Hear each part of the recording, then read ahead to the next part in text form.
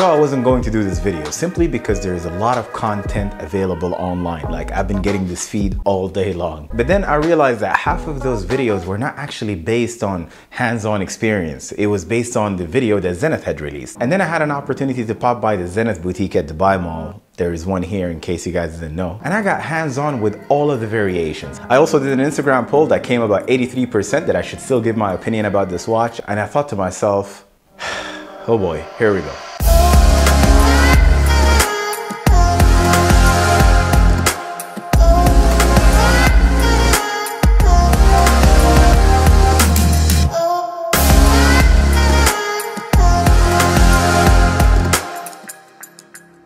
What's going on, guys? My name is Ridah and I got hands-on with the new novelties from Zenith. Let me just explain to you why I think Zenith can get away with something like that. So at a first glance and from a distance, you would bet your money that this is a Daytona. You wouldn't even think about it twice. This is a Daytona with no shadow of a doubt. But then as you get closer, get hands-on with it, try it on your wrist, you'll begin thinking, how close is this resemblance exactly? The inspiration was basically a hybrid between the A386 and drawn from the DeLuca model that was produced in the 80s and was the first set of watches from Zenith to use the Primero caliber 400 just in a modern way. Rolex modified the movement configuration and used it in the Daytona reference 1652. This was of course the caliber 4030, which was the first automatic chronograph movement to be used in a Daytona. But if you take a look at the dial as well, the overlapping sub-dial and color scheme again go all the way back to the 1969 El Primero A386. Round case and pump style pushers. I'm actually very surprised that this did not generate much interest among collectors at the time. But on the other hand, this was a significant,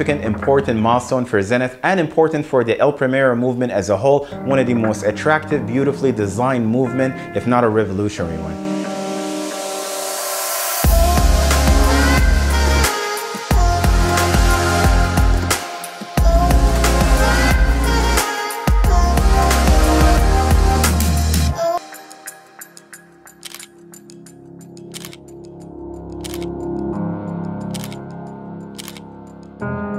So start,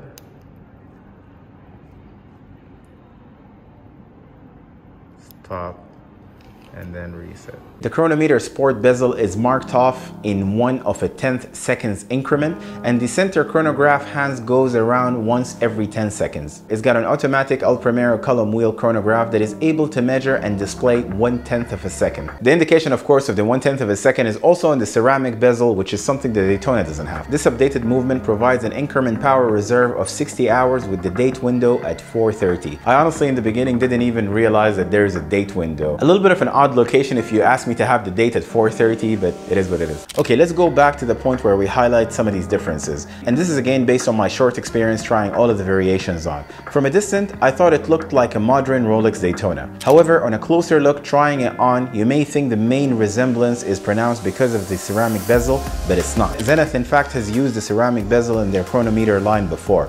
Also in the two 50th anniversary limited edition models. Okay, let's put it this way. Maybe the bezel is a near match to the Daytona ceramic bezel, it just has a different function. But also maybe the way it catches the light is what's similar to the Daytona. The indices are somewhat similar, but certainly not identical. And the case shape, pusher configuration, design of sub-dials, and virtually all other details are different from the Daytona, including the date window that does not exist on the Daytona.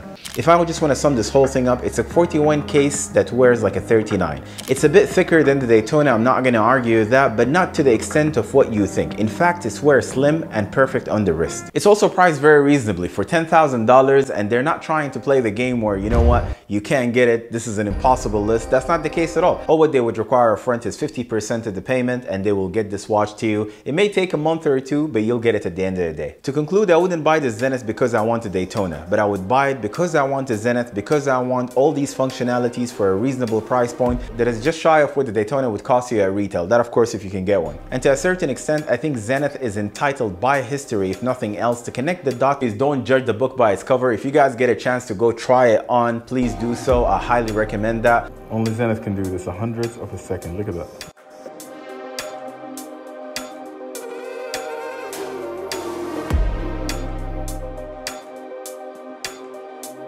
All of the images, all of the videos you've seen I've done with my phone basically, so this is the most realistic, unedited image that you would be able to see.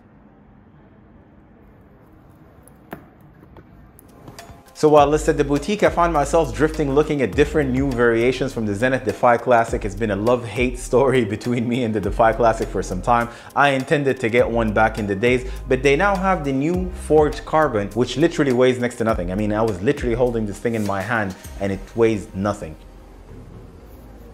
This thing is extremely light. Visibility on the hour markers on the previous model was not as good as this one. Anyways, that wraps my thoughts. Let me know yours in the comment section down below. I would love to go through them. Don't forget to subscribe, turn on the notification bell, and I'll catch you guys in the next one. Take care.